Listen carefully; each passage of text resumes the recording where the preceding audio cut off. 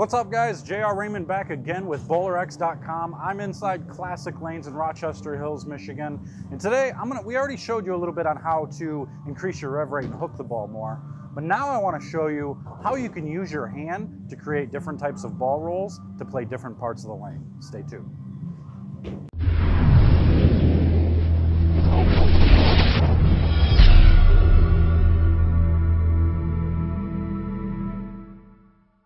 All right, welcome back everybody. So you've learned how to hook the ball. You've learned how to spin the ball as well as you can. And you're gonna continue to get better at that as you keep practicing it. But now, how do we create different ball rolls? Why is it that I can do that and I can play straighter, but then when I move left, my ball doesn't quite hook enough? It's still spinning a bunch. Well, a lot of that has to do with the way your hand releases the ball, where your axis is on it, what your axis tilt is. We're not really going to go into axis tilt or axis rotation per se. We'll go into rotation a little bit, which is what we're talking about here. And we're not going to go into tilt today. We'll go into tilt at a different time. But for this, all we want to do is we want to figure out where our hand can release the ball to create different types of spin to make the ball hook more. So for you, so say you're that person where you have trouble playing further left because your ball roll is so straight. So you actually get your hand in the ball and you release the ball with the thumb going forward, straight just like this. When you release, your thumb is here and it just rolls forward. And so your ball goes straighter. Still hooks a little, but it goes straighter, kind of like this. See that? So then it kind of hooks and then just slows down and kind of goes straight through the lane. Now, if we were to do that from the inside part of the lane over here, which is where a lot of people struggle, that ball roll would never get the 10 out. That ball roll would never be able to go through the pins strong enough to knock down all the pins, or at least very rarely, unless you play a super tight closed angle through the front part of the lane. So if I want to play over here in the left part of the lane, and I want to be able to throw it right, if I release it straight like this again, it's going to go to the right and it's going to stop and it's going to hit the 3-pin or 6-pin right in the face.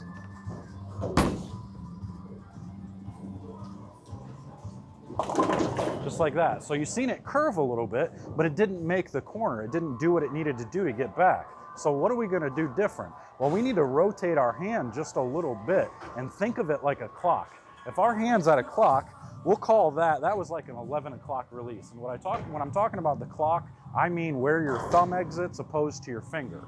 So if you're down at the bottom here, this is let's say my fingers are at 6 o'clock and my thumb's at 12, okay? That release was probably where my fingers are still at 6, kinda, and my thumb releases at 11. So it's kind of like this here. So my thumb goes this way, okay? Now, if I want to get more side roll, obviously we got to get our fingers more to the side and our thumb to the outside or to the inside here. So we got to be able to release and get our thumb to point more towards like 10 o'clock or even 9 o'clock to really get around it.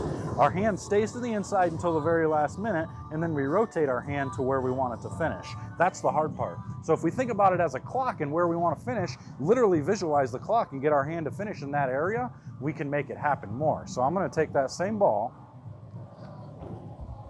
and I'm going to come inside here. And if I finished like this before, I'm going to try and get my hand to finish more like this to get the ball to finish more down lane and curve more to the left. Okay?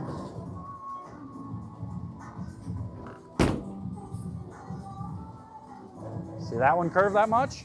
So that one curves a whole lot more, gets all the way back off the right side. Obviously, if we pick up the ball speed, it's going to get there or have a little bit more of a chance. This is just to visually let you see that the ball roll is different and it's more sideways to make it hook. I was almost worried that was going to go in the gutter and I was going to have to start this over somehow or do it again. But that one actually looked really good. You've seen it come off of the friction to the right, the dry parts of the line, and it hooked off of it and it continued going left. It didn't hook off of it and go straight towards the pins. Okay? So if we put it in full motion,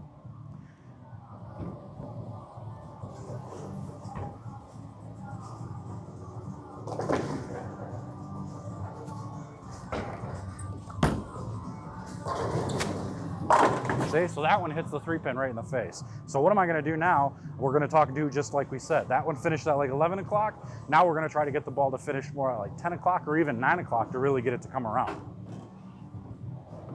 And remember, I'm talking about where your thumb exits the ball. When you come through and you exit.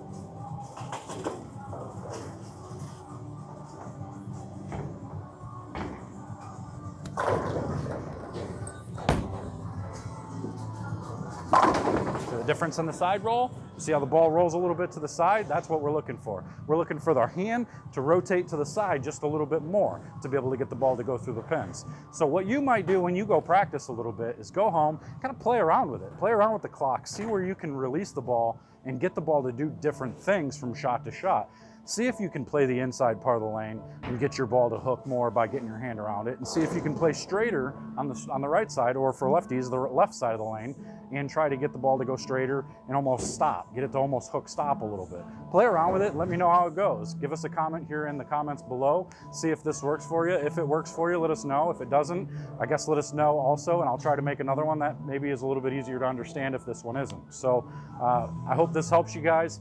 Make sure to subscribe and comment and like below, and even head over to my channel, JR Raymond, and head over there, give that one a like. You'll see a little bit different content over there, but the most of the content is going to be here at BowlerX.com. So make sure to head over to BowlerX.com, get all your bowling needs, use promo code JRX, and until next time, guys, we'll see you later.